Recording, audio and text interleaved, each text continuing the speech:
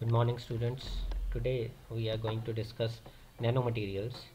So before nanomaterials, we will discuss about nanotechnology. Nanotechnology may be defined as the manipulation of atoms and molecules at nanoscale. Nanoscale means 1 billionth scale to produce devices, structures, or systems having at least one novel or superior property, right? So again I repeat, nanotechnology can be defined as manipulation of atoms. Manipulation means modification of atoms and molecules at nanoscale to produce devices, structures, and systems having at least one new or superior property. The materials having at least one dimension in the nanoscale are called nanomaterials. The conceptualization of nanotechnology was done by Richard Feynman in 1959. The impact of nanotechnology is quite significant. When the bulk materials are reduced to nanometer size, the properties exhibited by these nanomaterials have tremendous use. For example, opaque materials become transparent, like copper. Copper is opaque material. When it is reduced to nanometer size, it becomes transparent. And gold is an insoluble substance. When it converts to a nano size substance, it becomes soluble. And same aluminium is a stable material. Aluminium is a stable material, and when it is converted to nanometer nanoscale or nanoscale size, it's converted to a nanomaterial, it becomes combustible. Actually it is a stable material, means properties are modified, properties can be manipulated, or we can say modified in those cases. In fact, at normal scale, gold is chemically inert, but at nanoscaled gold, nanoparticles can serve as a potent chemical catalyst. The study of some nanomaterials is known as nanoscience, right? So nanoscience has a wide range of applications in both discovering new processes as well as materials for use in a variety of fields, from medicine to electronics. Nanoscience allows synthesis of variety of nanomaterials, right?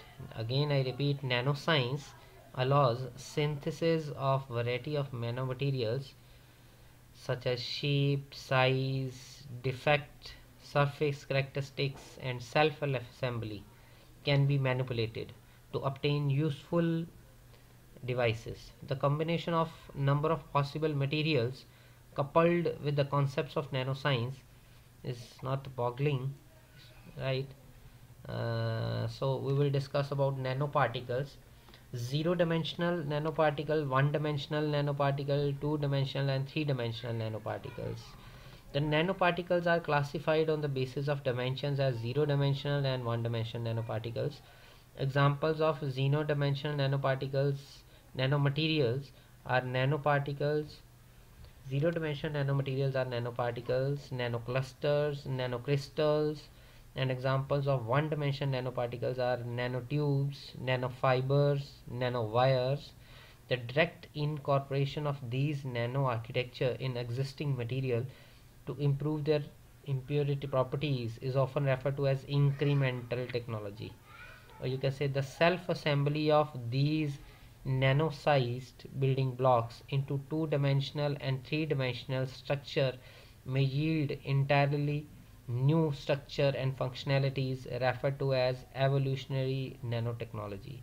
Okay, we can say nanoparticles are classified as different dimensional nanoparticles, such as zero dimension nanoparticles. Zero dimension nanoparticles are nanoclusters, nanocrystals, nanoparticles, right? And these are zero dimension nanomaterials. And one dimension nanomaterials are nanotubes, nanofibers, nanowires, right? And when these one dimension nanofibers are combined to form building blocks to become a two dimension nanoparticle and three dimension nanoparticle structure, right? So in the next topic, a zero dimension structure is the simplest building block that may be used for nanomaterials. These materials have diameter less than 100 nanometer and as denoted by nanoparticles. nanoclusters and nanocrystals. Nanoparticles are defined as amorphous and semi-crystalline zero-dimension nanostructures whose dimension is larger than 10 nanometer, right? And for amorphous or semi-crystalline nanostructures are smaller in size with a narrow size distribution. The term nanocluster is more appropriate. The term nanocluster is more appropriate. Cluster is similar to small molecular cages of fixed sizes, analogous to bulk material, right? So nanoparticles and nanoclusters are different from colloids. Nanoparticles and nanoclusters are different from colloids. The term colloid is used to describe solid, liquid, or solid gas suspension like paints, smoke, and smog. Although both type of materials have same within the nano range, the difference is with respect to the control over size and morphology, right? Or you can say analogous to bulk materials, any nanomaterial that is crystalline should be referred as nanocrystal. The term should be reserved for those materials that are single crystalline materials. Again, any nanomaterial that is crystalline should be preferred as nanocrystals, right?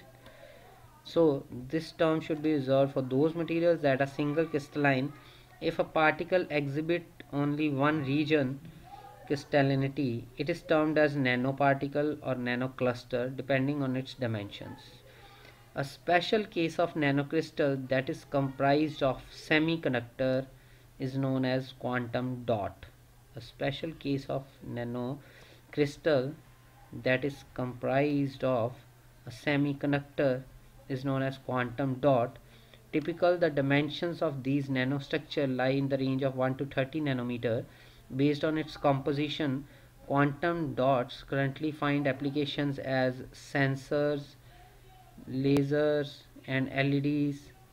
Long-term applications for these structures include optical computing and high efficiency solar cells, right? So nanomaterials can be classified based on the dimension in following categories.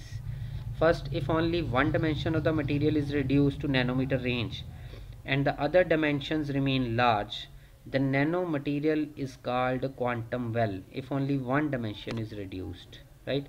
Example of quantum well is nanorod or nanowire, right? If two dimensions of the material is reduced to nanometer range and one dimension remain large, then the nanomaterial is called quantum wire, or tubes, fibers, platelets, etc.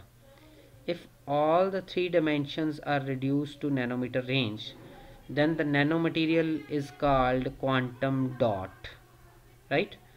And the quantum dot has a nanometer range less than 100 nanometer. Clear? Okay, thank you very much.